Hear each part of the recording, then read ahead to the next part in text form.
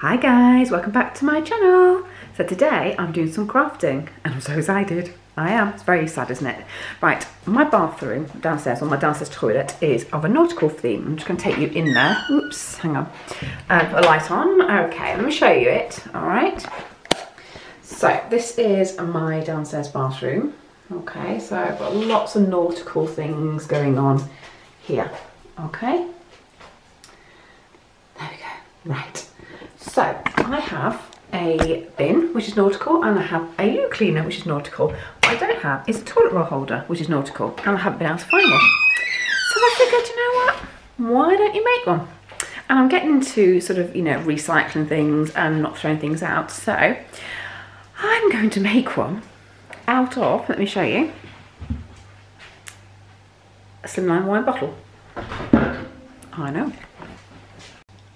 Now obviously the bottle is empty. This one isn't, this is full, so this is going back in my fridge. But this bottle here is empty. And all I've done is I've washed it out and I've actually took the labels off, give it a good clean, and then I used some paint, which I had in my garage, for the walls. Okay, so it's just normal house paint.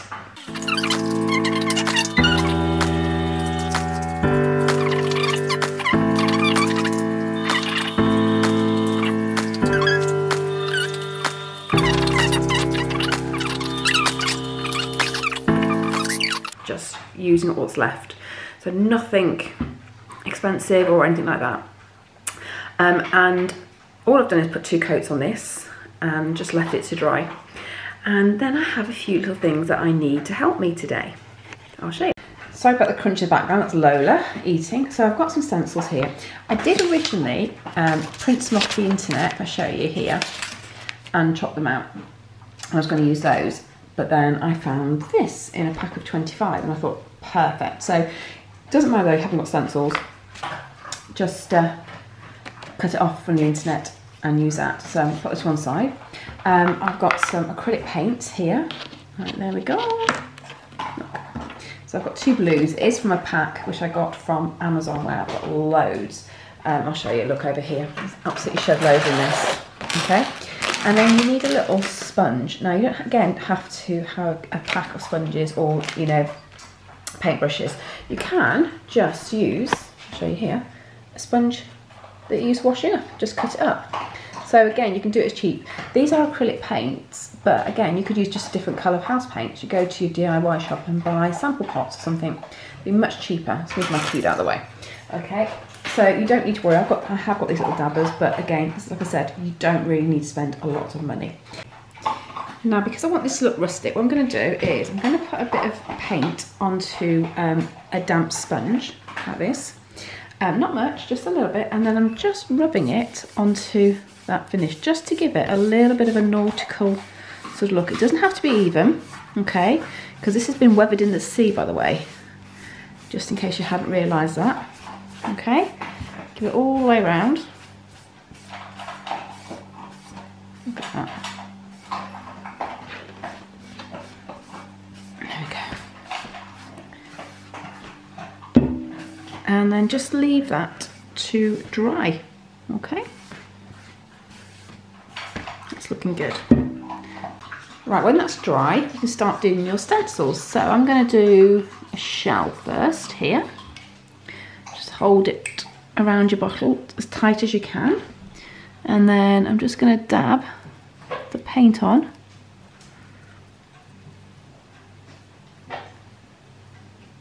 Okay, just take it off very carefully. What do you think? Let's try an anchor. So again, hold it very tight. Just make sure you don't smudge the other one. What you may need to do is do a few and leave them to dry, just so that you don't damage anything you have already done.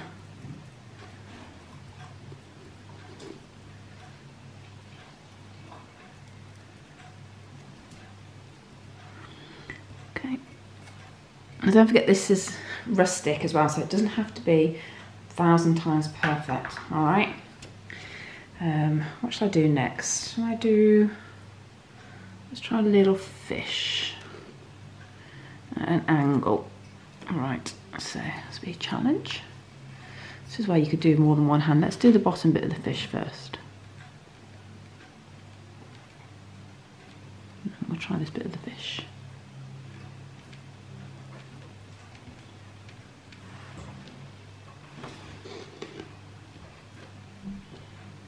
What do you think? There we go. I'm just going to leave that to dry for a little bit before I put any more on, just because I don't want to smudge what I have done so far. Okay, looking good. So I'll show you when I've finished it all. Right, I've done that now.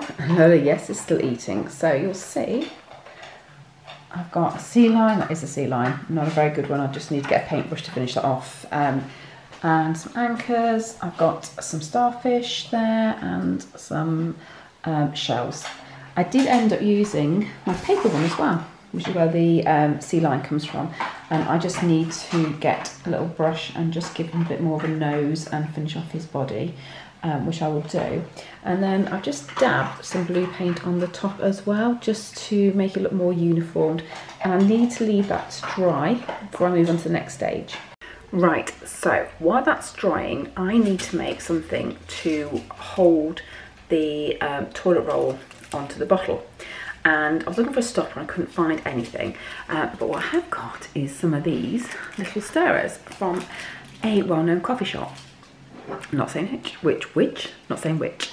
And then I've also got a little bolt. So what I need to do is glue these together to make a little sort of round cylinder shape, and then I'm going to cover it with some string. So I'll show you when I've done that. I've got my hot gun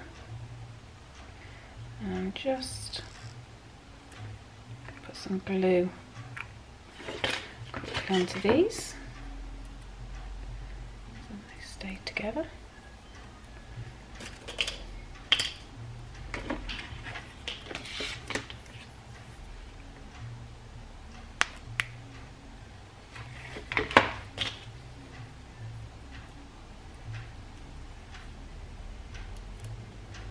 Just make sure when you're looking at using your sticks that you just use enough to fit into the top of your bottle.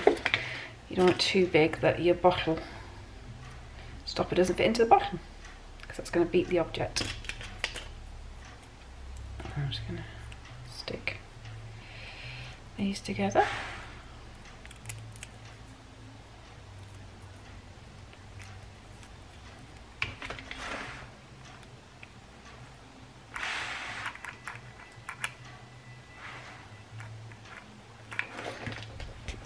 Right, so I now have my stopper, okay? And just double check it fits in. So it fits in tight because you don't want it to fall out when it's in. So let me show you mine so far. So mine does fit in, okay? You need to make sure your top is level as well, it's flat, okay? Because what I'm going to now do is hot glue the boat on top of that, okay? So I should be able to get probably 2 toilet rolls, definitely 1 on top of there. So let me go and do that.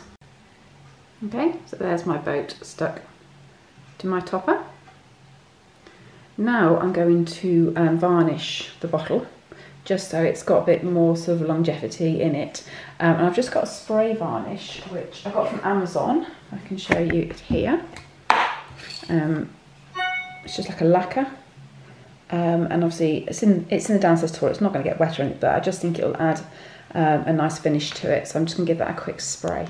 Okay, so you can see it's a little bit more shiny now. So just need to leave that to dry. You'll see that I did my seahorse with a little paintbrush as well, just to make it look more seahorsey. So yeah, it's sort of getting there.